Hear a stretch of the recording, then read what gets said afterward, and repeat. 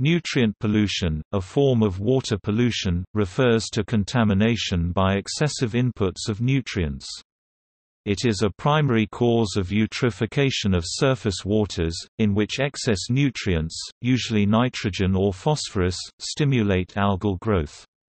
Sources of nutrient pollution include surface runoff from farm fields and pastures, discharges from septic tanks and feedlots, and emissions from combustion.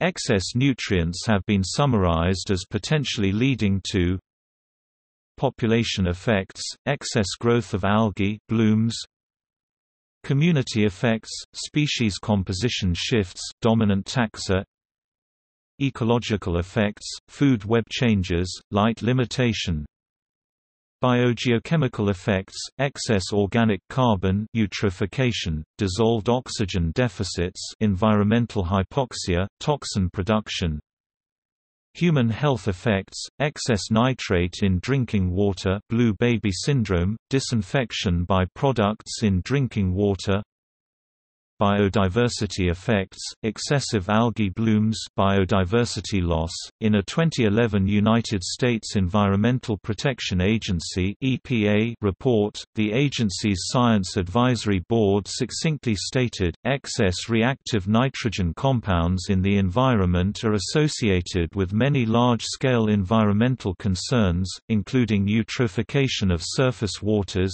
toxic algae blooms, hypoxia, acid rain, nitrogen saturation in forests, and global warming.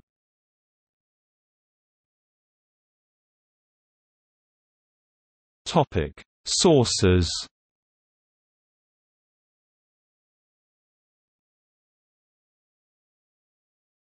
Topic: Nitrogen.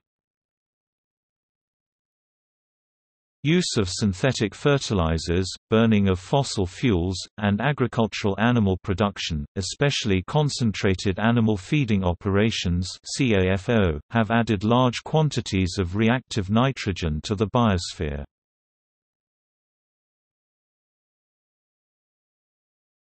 Topic: Phosphorus. Phosphorus pollution is caused by excessive use of fertilizers and manure, particularly when compounded by soil erosion. Phosphorus is also discharged by municipal sewage treatment plants and some industries.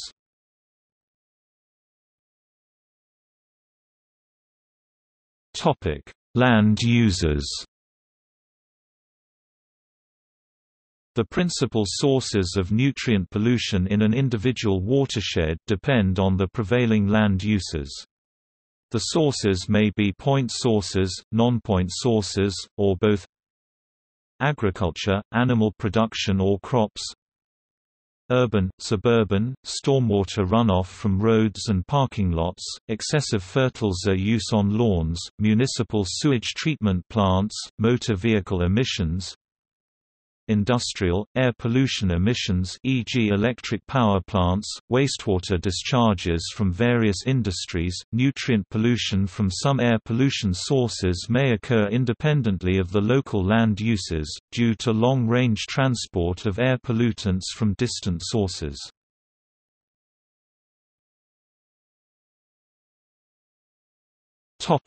Mitigation of nutrient pollutant discharges.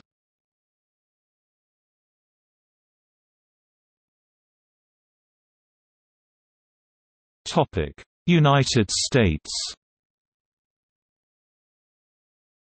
Agricultural non-point source (NPS) pollution is the largest source of water quality impairments throughout the U.S., based on surveys by state environmental agencies.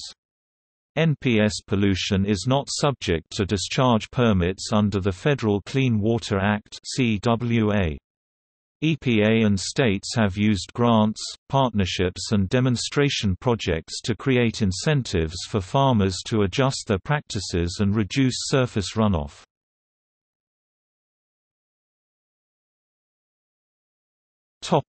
Discharge permits. Many point source discharges in the U.S., while not necessarily the largest sources of nutrients in their respective watersheds, are required to comply with nutrient effluent limitations in their permits, which are issued through the National Pollutant Discharge Elimination System (NPDES), pursuant to the CWA. Some large municipal sewage treatment plants, such as the Blue Plains Advanced Wastewater Treatment Plant in Washington, D.C. have installed biological nutrient removal (BNR) systems to comply with regulatory requirements. Other municipalities have made adjustments to the operational practices of their existing secondary treatment systems to control nutrients. Discharges from large livestock facilities (CAFO) are also regulated by NPDES permits. Surface runoff from farm fields, the principal source of nutrients in many watersheds, is classified as NPS pollution and is not regulated by NPDES permits.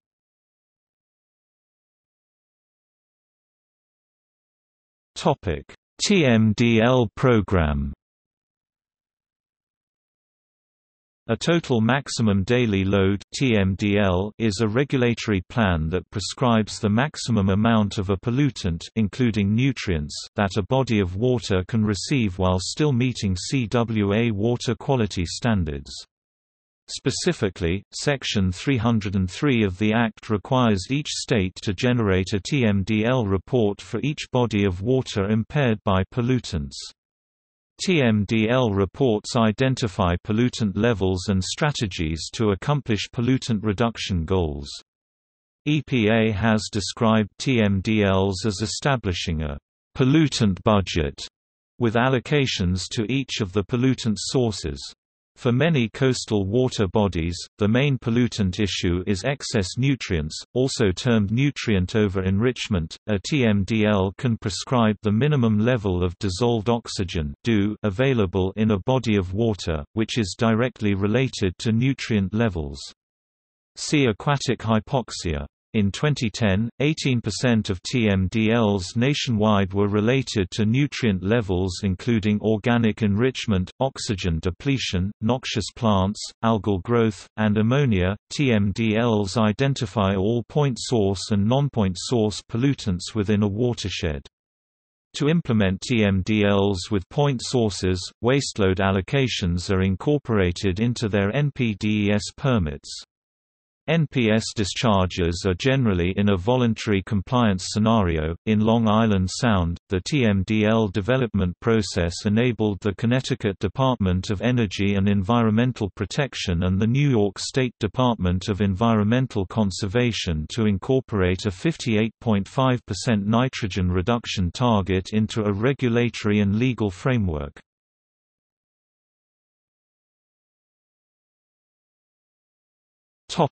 Nutrient remediation.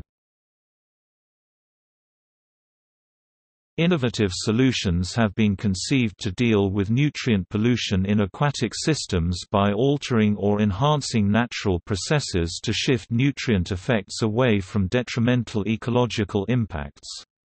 Nutrient remediation is a form of environmental remediation, but concerns only biologically active nutrients such as nitrogen and phosphorus.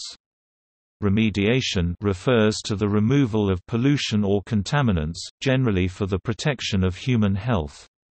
In environmental remediation, nutrient removal technologies include biofiltration, which uses living material to capture and biologically degrade pollutants. Examples include green belts, riparian areas, natural and constructed wetlands, and treatment ponds. These areas most commonly capture anthropogenic discharges such as wastewater, stormwater runoff, or sewage treatment, for land reclamation after mining, refinery activity, or land development. Biofiltration utilizes biological assimilation to capture, absorb, and eventually incorporate the pollutants, including nutrients, into living tissue. Another form of nutrient removal is bioremediation, which uses microorganisms to remove pollutants. Bioremediation can occur on its own as natural attenuation or intrinsic bioremediation, or can be encouraged by the addition of fertilizers, a strategy called biostimulation. Nutrient bioextraction is bioremediation involving cultured plants and animals. Nutrient bioextraction or bioharvesting is the practice of farming and harvesting shellfish and seaweed for the purpose of removing nitrogen and other nutrients from natural water bodies. It has been suggested that nitrogen removal by oyster reefs could generate net benefits for sources facing nitrogen emission restrictions, similar to other nutrient trading scenarios. Specifically, if oysters maintain nitrogen levels in estuaries below thresholds that would lead to the imposition of emission limits, oysters effectively save the sources the compliance costs they otherwise would incur. Several studies have shown that oysters and mussels have the capacity to dramatically impact nitrogen levels in estuaries. Additionally, studies have demonstrated seaweed's potential to improve nitrogen levels.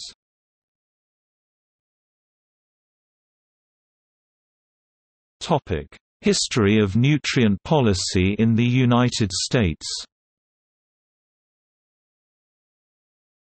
The basic requirements for states to develop nutrient criteria and standards were mandated in the 1972 Clean Water Act. Implementing this water quality program has been a major scientific, technical and resource-intensive challenge for both EPA and the states, and development is continuing well into the 21st century. EPA published a wastewater management regulation in 1978 to begin to address the national nitrogen pollution problem, which had been increasing for decades.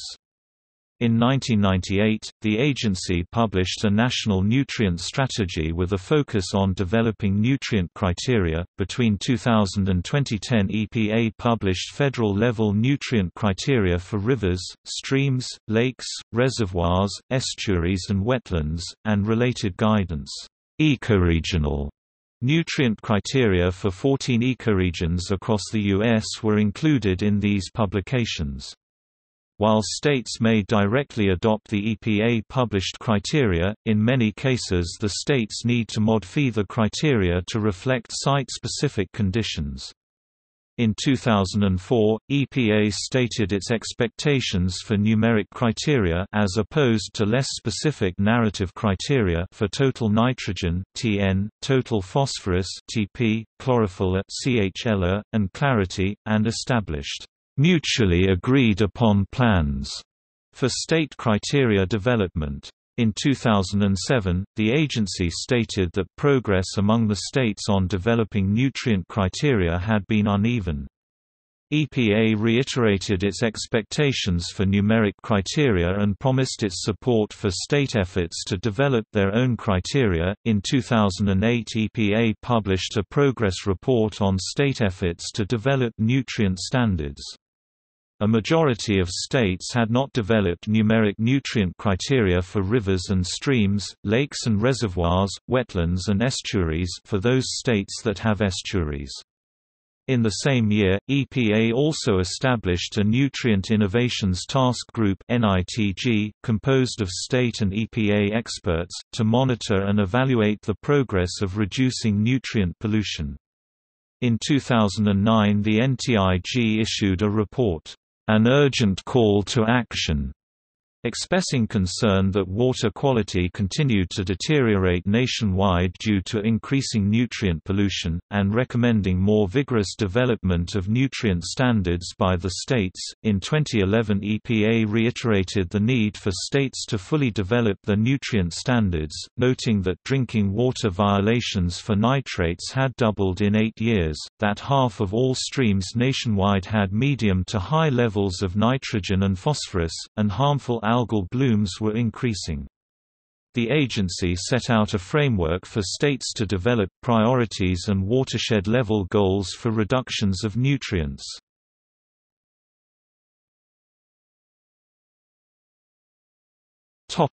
Nutrient trading. After the EPA had introduced watershed-based NPDES permitting in 2007, interest in nutrient removal and achieving regional TMDLs led to the development of nutrient trading schemes. Nutrient trading is a type of water quality trading, a market-based policy instrument used to improve or maintain water quality.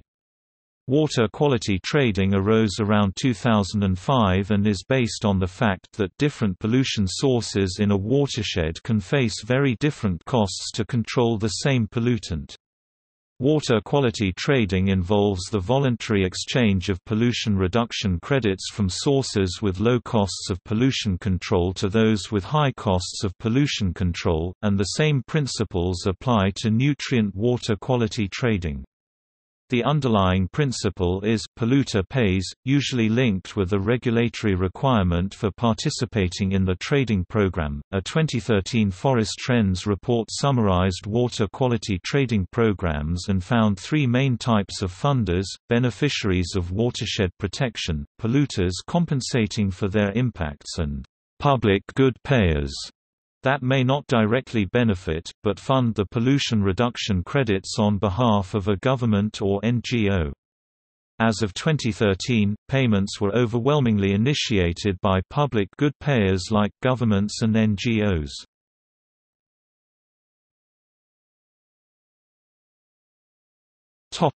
Nutrient source apportionment.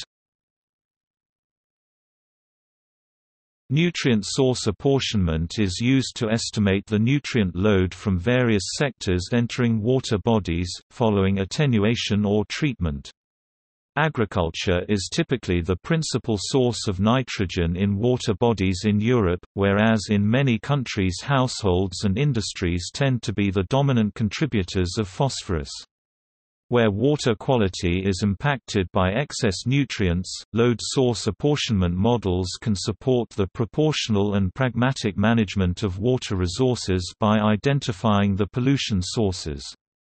There are two broad approaches to load apportionment modeling: load-orientated approaches which apportion origin based on in-stream monitoring data, and source-orientated approaches where amounts of diffuse, or non-point source pollution, emissions are calculated using models typically based on export coefficients from catchments with similar characteristics.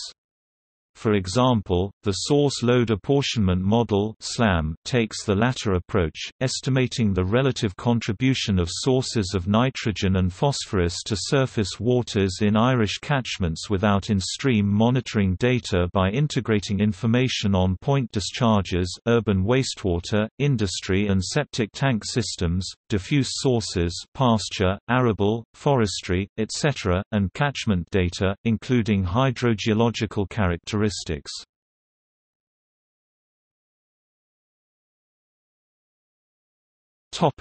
See also: